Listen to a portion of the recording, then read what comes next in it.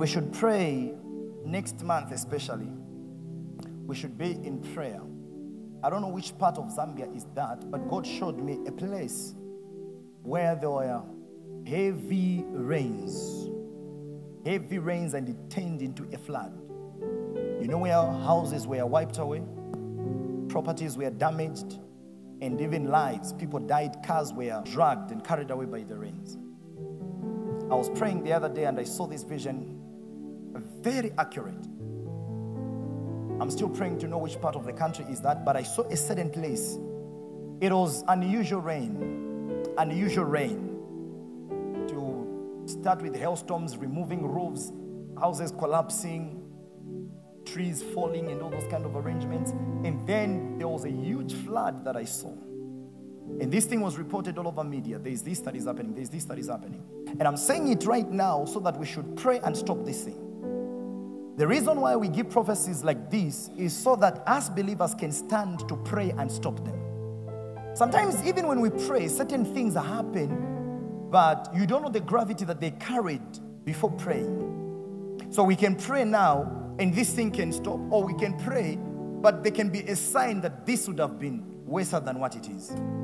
So let us stand in prayer, let us be strong in prayer, and let us believe what God is about to do.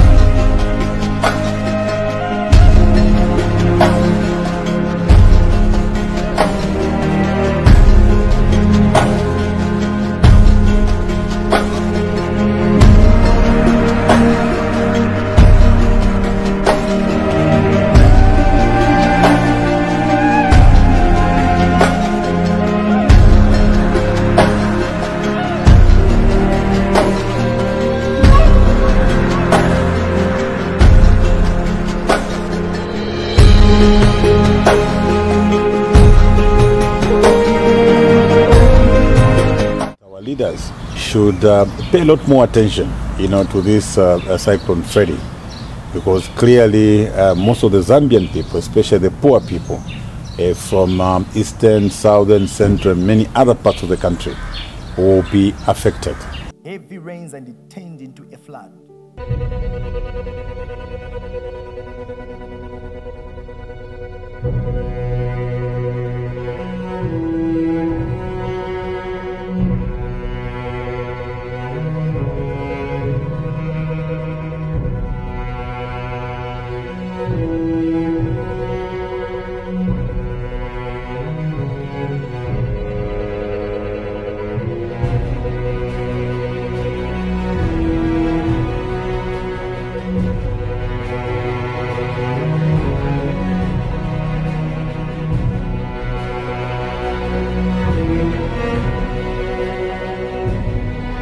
More Than Conquerors Family Church Auditorium, Chalala, plot number 12531/M, south end of Kasama Road, 3 kilometers from Apex University, Lusaka, Zambia.